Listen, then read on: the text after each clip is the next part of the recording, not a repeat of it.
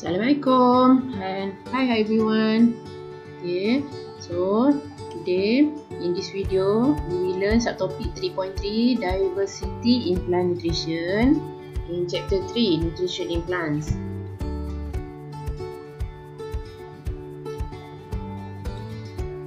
What is nutrition? Okay, nutrition is a process of organisms obtaining energy and nutrients from food for growth, maintenance and repair of damaged tissue. There are three types: adaptation, nutritional adaptation of the plant, which are parasitic, epiphytic and carnivorous plant to obtain nutrients.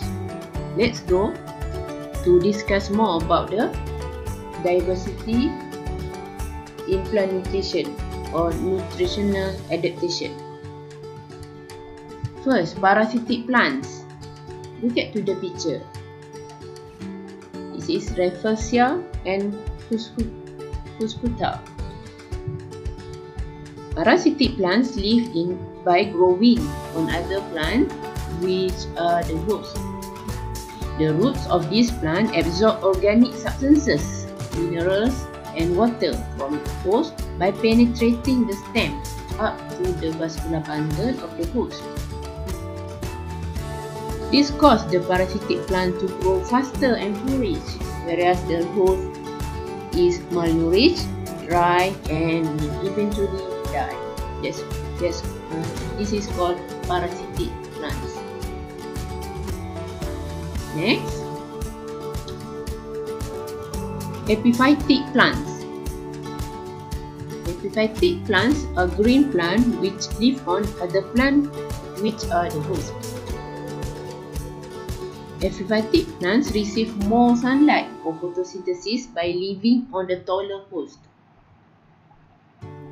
These plants synthesize their own food. Epiphytic do not harm the host because the root of the epiphyte can absorb nutrients accumulated in the gaps of the plant stem. Most epiphytes have swollen stems that are able to store a lot of water. Example, Aspilianidus, bird nephrum, and Bulbophyllum species. Okay. Next, carnivorous plant. Carnivorous plants are able to synthesize their own food by carrying out photosynthesis.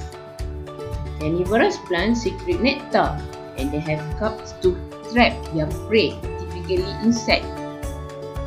The prey are then slowly digested by digestive enzymes.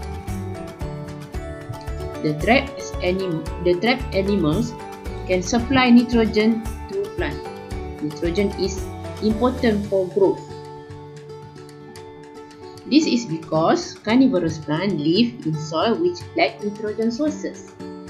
The example of the carnivorous plant is Epiphytic species, pitcher plant, and Diona muscipula, Venus flytrap.